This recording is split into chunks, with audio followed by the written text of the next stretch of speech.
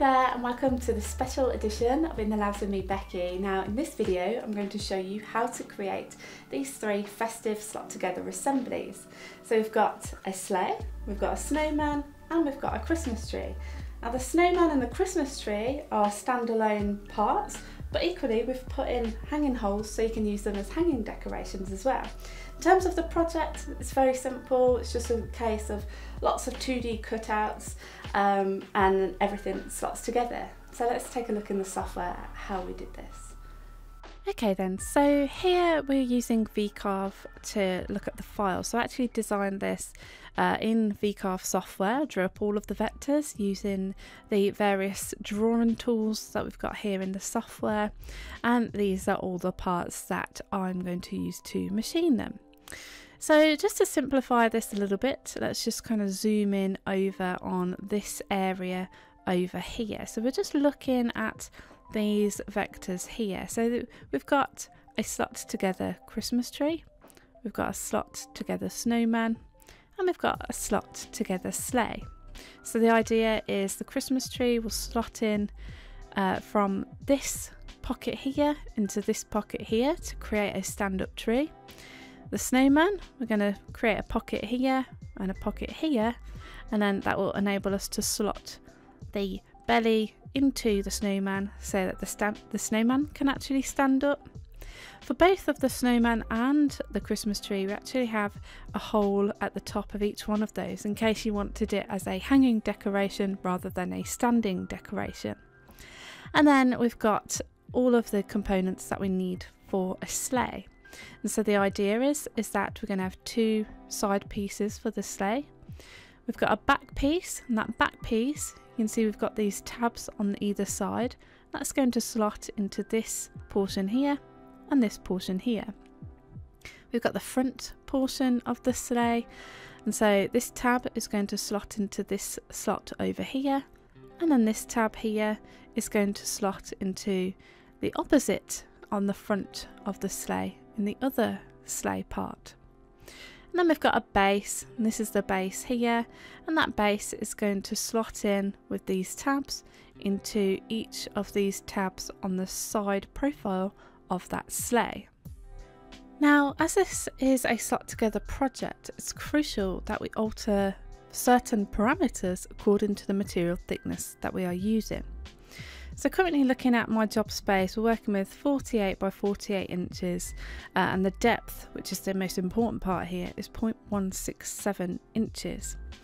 Now I've actually conveniently highlighted all the areas that would need changing according to the material thickness that you are using. So for example, if we take a look, so everything in red is what we need to alter. So for the Christmas tree here, we can see we've got a pocket. We've also got these T-bone fillets as well to ensure that our round tool can cut in at the corners of each of those slots so that we can successfully slot the two parts together. So in order to change the width of our slots to match that of our material thickness, all we need to do first is go into the fillet tool. We're just going to defillet our slots like so. We just click on that and you'll see a little cross will appear, and that will enable us to defillet that. And then we're able to then select that, and if we look at the bottom here, you can see that that width 0.1670 matches that of my material thickness. And so if we're wanting to change the material thickness here, you're going to select both of those slots into the set size tool. We use this option here to scale items individually, whereby we just alter the width. We use this option here to uncheck link XY, so we only want to change the width in this scenario. And then once you've changed the width, ensuring that you're scaling that from the centre of the parts, then we can then go on to then put those fillets back in. So into the fillet tool, I'm going to use a T-bone fillet in this case. I'm just going to click that in place. Now your fillet radius is all dependent on the tool that you're going to use. Now I'm going to cut this out using an 1/8 inch tool, so I put in a tool radius of a 1/16 of an inch. So you need to alter this value according to the tool that you're using. So let's close out here. Okay, so you do the same for the snowman slots as well, and then up here we do the same for the slots that we have for this sleigh. So again, just want to defillet those, and then for the horizontal slots we're going to alter the height, and then for the slots that are positioned vertically we're going to alter the width of those. We also need to look at altering the tabs on the parts that are actually going to join into the sides of the sleigh. So here again, I've just put this red box here just so you're aware of the area you need to alter in order to actually change the width of those slots. Okay, so that's pretty much everything you need to change. So let's go and take a look at the toolpaths. So we'll just press F to fit our screen, and then we'll go and use this option here to switch over to the toolpaths tab. So before we go into the toolpaths, what I actually did was I actually took all of these parts like so, and then I did use the nesting tool in order to nest all of the parts required to create all of my different assemblies, in which case I created 36 copies here. Okay, so going over to the toolpaths now, so we're just going to close out that preview there that was left open from earlier. So first off, I've got a series of tests. So you'll see at the bottom over here I've got 4 identical snowmen. Okay, so we've just got a basic cutout and we've got the slots. And when you're working with slots together projects, it's always good to do test cuts to ensure that your parts slot together nicely, that they're held securely, they're not too loose, neither are they too tight. And so to get the correct setting here, it's always good to do test cuts. So here you can see I've got a series of tests. So I'm just going to double click on this option here.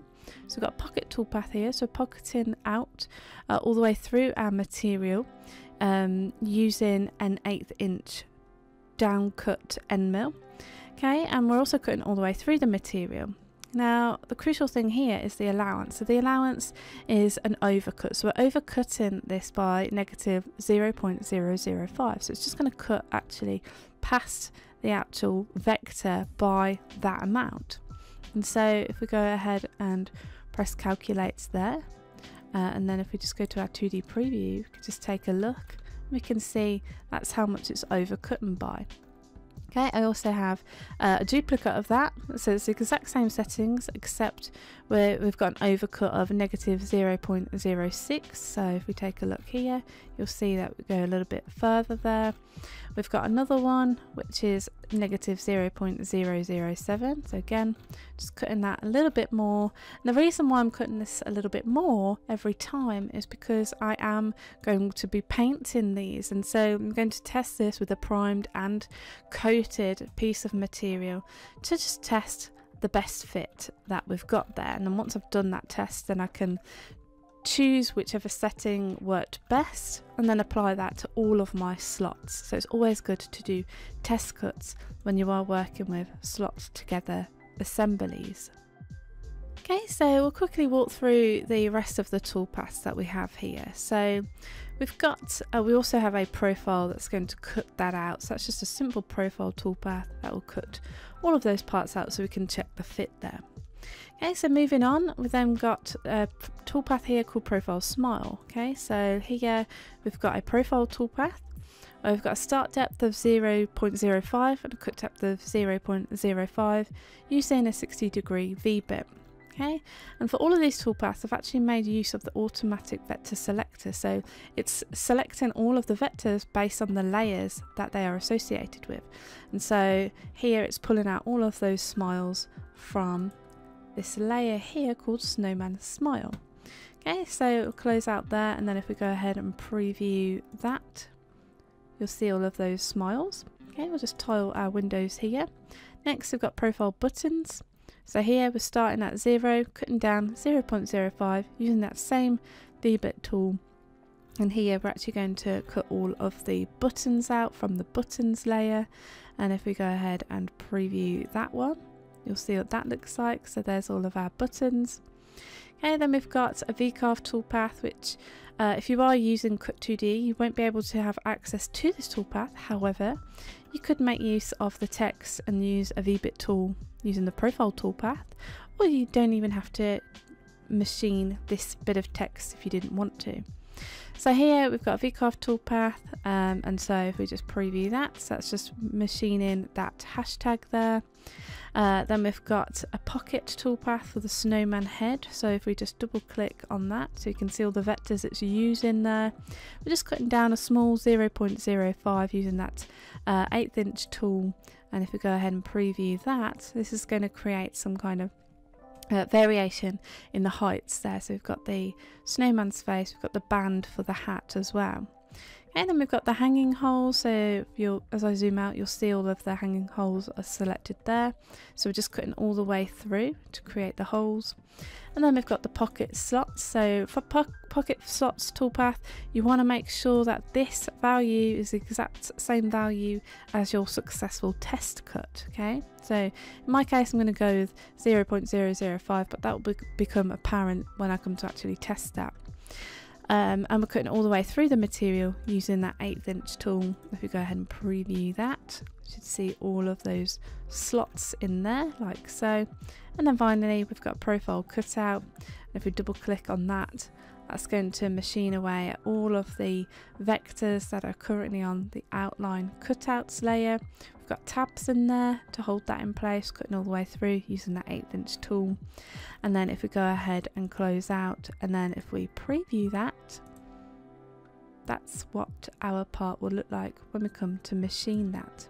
Okay, so there's all of our parts, and you can see we've got tabs in there to hold everything in place. If you didn't want tabs, you can just simply remove the tabs using that uncheck option here.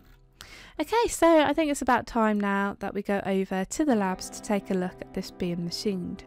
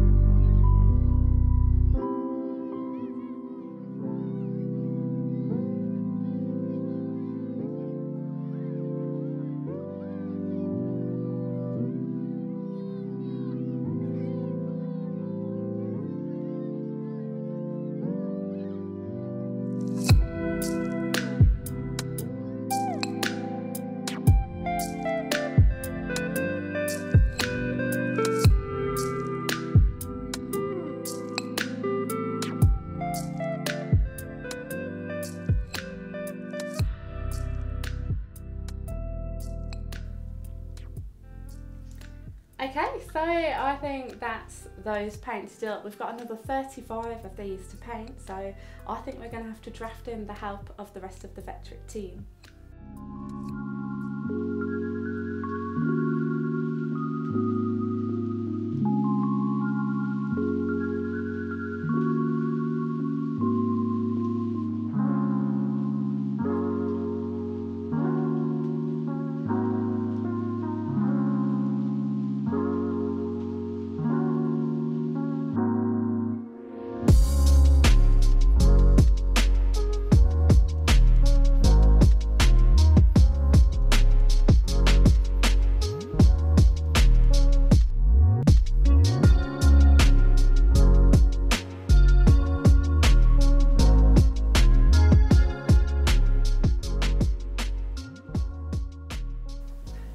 Okay then, so there we have it. So hopefully you've enjoyed seeing this project come together, and hopefully it inspires you to share some kindness this Christmas by creating your own festive assembly that you can paint up with little ones ready for Christmas. Oh, exactly, Rebecca. I know this project would keep my kids busy the whole holiday season.